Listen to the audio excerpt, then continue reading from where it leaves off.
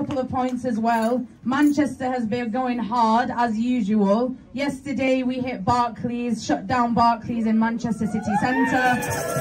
For those of you who don't know, Barclays has a shameless history when it comes to apartheid, South African apartheid and now Israeli apartheid, funding and financing the slaughter of Palestinians. That is what they're doing. They are shameless in this complicity. So we must demand, we're not asking them, we're not pleading with them, we're demanding that they end the ties to the Zionist regime.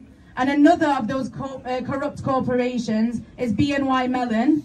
BNY Mellon also finances, is a big New York bank, Bank of New York Mellon, finances and funnels millions into the Israeli regime. So what did we do in Manchester? We hit them as well, and we made it clear that we will be back, and we will keep coming back. We will keep coming out until we have fulfilled our promise to the Palestinian people that we will not tolerate corrupt corporations and these financial institutions that pride themselves on the Palestinian blood running through British economy. We will not tolerate that. So keep watching out for us, because we will keep coming back. That is a promise that we fulfill. Will we not? Yeah!